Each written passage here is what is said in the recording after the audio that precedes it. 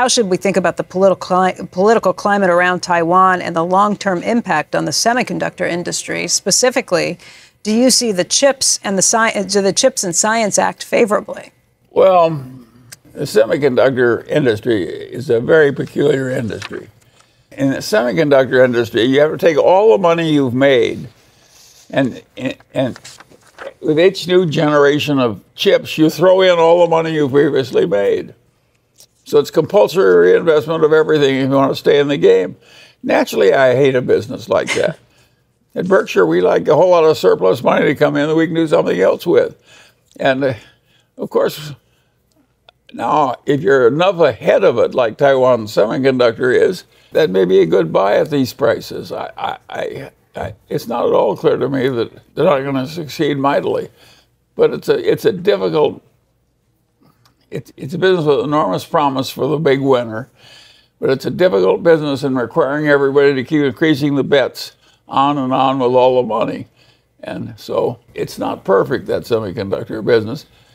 But remember when Intel owned the world? Intel was once the Taiwan semiconductor business of the world. Yeah. They invented the damn business, and they dominated it for decades. It's not clear to me that Intel's going to have a very decent semiconductor business getting as far behind as they are now. My answer is it's not so damn foolproof as it looked.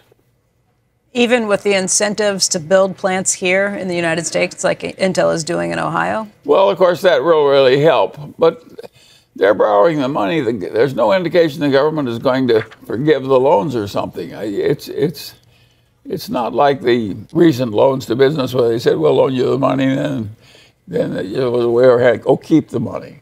The government is not planning to do that with these new semiconductor loans. And so look, it's not a field where I feel I have a lot of expertise. What the hell do I know about semiconductors?